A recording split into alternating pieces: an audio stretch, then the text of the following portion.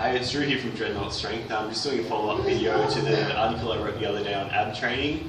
The main thing I want to cover is the posteriorly tilted plank. A few people have questioned that, so we'll just go through how to do that. Got Kat here who's going to demonstrate the posteriorly tilted plank for us. So just starting in a normal plank position with the elbows up on the bench. So from here she's going to go really deep into extension. So back's going to dip down. Really, real big curve through here. That's sort of a normal plank position where a lot of people end up in, but it's bad. So the way we're going to counter that is going to go completely the opposite direction.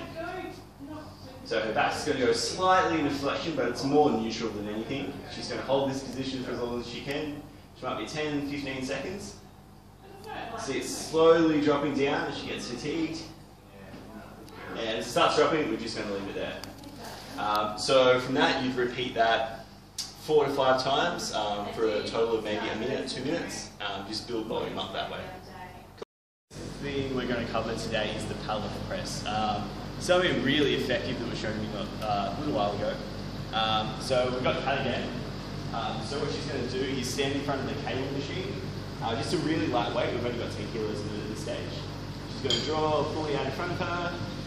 Now the most important part is a little hip tuck forward. If she just does it again, back into a neutral spine position. So this will just line up the pelvic wall and the diaphragm and get all her abs working.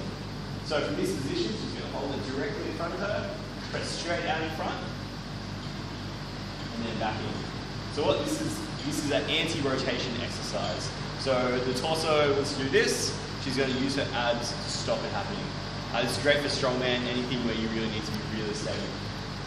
So for this, I do really lightweight, 3 sets of 20s, 3 sets of 30, something like that, and